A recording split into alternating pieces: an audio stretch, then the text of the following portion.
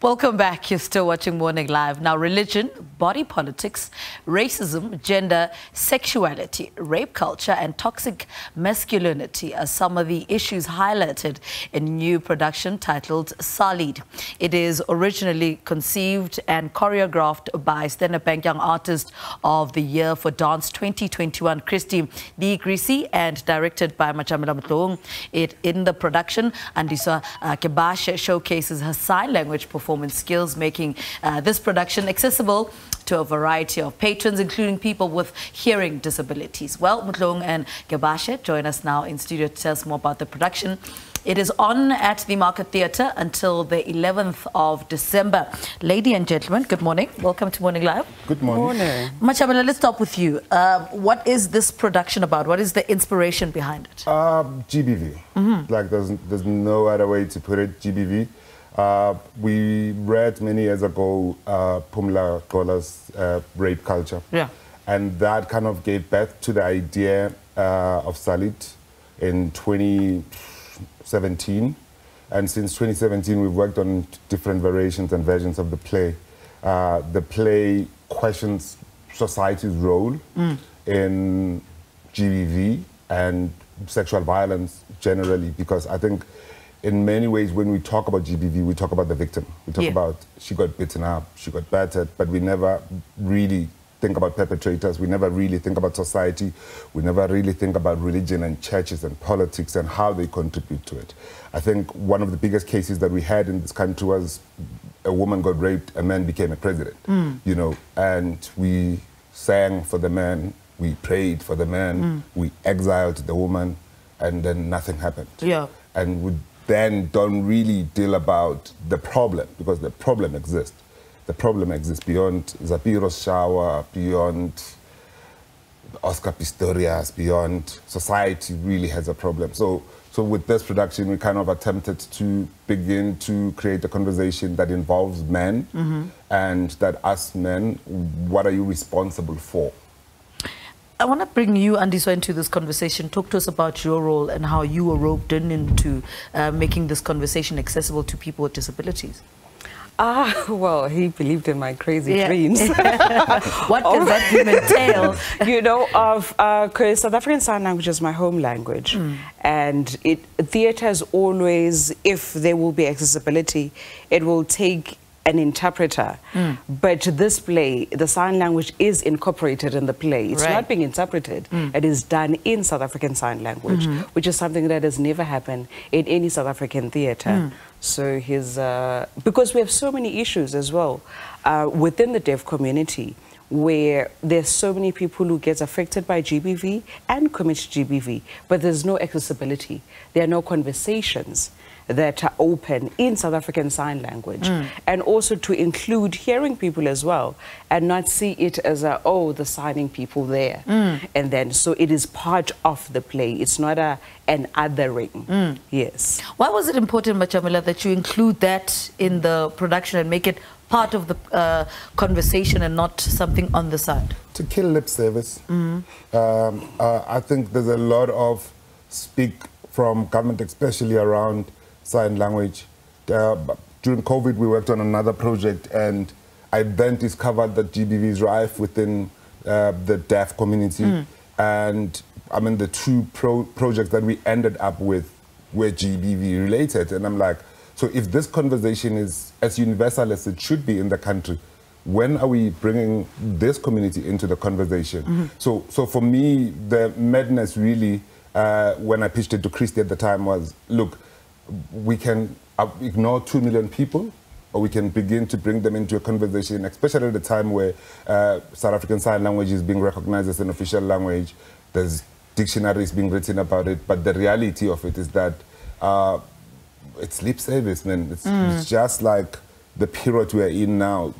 We have 16 days to highlight the thing that's going to happen in the 17th day, you know, but no real tangible solutions. So if we are really involving sign language as a language, then can we use it as a language of performance and thank God for madness sometimes, because then you go where other people are thinking, how are you going to get there? And you just do it.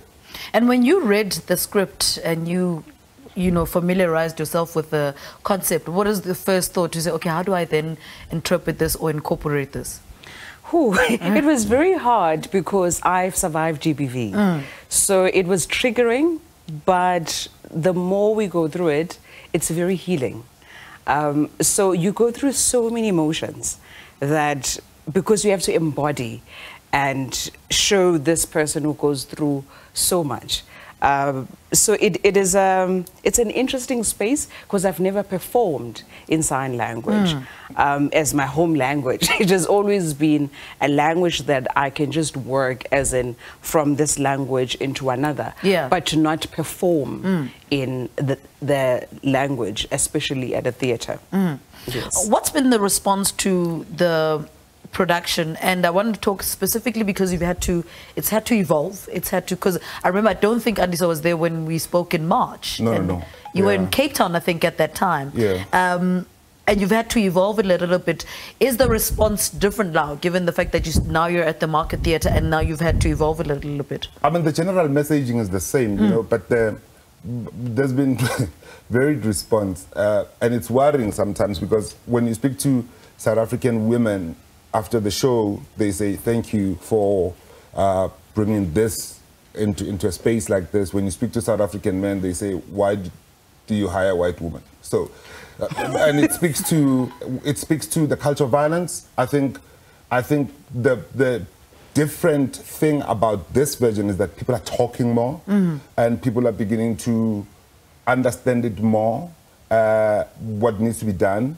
People are fascinated to see Andiswa in it because it's something new, but also it's something completely evolved, you know. And yeah, so there's been positivity, there's been ignorance, but there's conversation. I think when we set out for this version, which is like the 9th version of the production, when we set out for this version, it was, if we can get people talking, we don't really care if they liked it or they didn't like it, because quite frankly, you can't do a play about GBV and it's Friday night entertainment, right? It's not.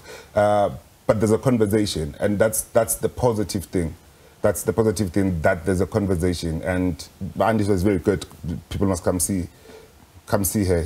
She's very good. When we were talking about it, we started talking about it in April, and I said, look, I think you can do this. I think it's an important conversation. Just don't be like the interpreter for Peggy Taylor or Mandela's funeral. So, you know, just don't be there. I'm interested in the conversations that the deaf community are having about this. Have you had people, you know, deaf people come and see the production, and what's been their response to it? And what is the conversation in the deaf community? Yes, because as hearing people with hearing privilege, deaf people have never accessed theatre. Because it's not accessible. So this is the first time where they can fully come and see a play done in sign language, which has never been done before. Like he was saying, that we always tick a box. As long as we have a little corner there. Are you... But green screen on screen, we're okay. You know, and we just tick, and we don't check quality, we don't check anything. So this is purely done to say we are doing justice, and we don't care whether it's going to make you feel uncomfortable or not. But we are saying, as somebody like my father, for the first time is going to experience theatre, who is deaf. All right. Thank you very much, Matjamela Motloung. Andiswa, thank you so much for talking to us. The production is running at the Market Theatre, and it is called Sullied. Sullied is originally conceived and choreographed by Kristi-Leigh Gresse, Standard Bank young artist, and you know, so pointing out to some of the pertinent issues like our sign language there on the corner of the screen. That's Jonathan Gebe there. This time, in fact, it is you know, this production is part of the sign language, is part of the production. All right, let's say good morning to our poet.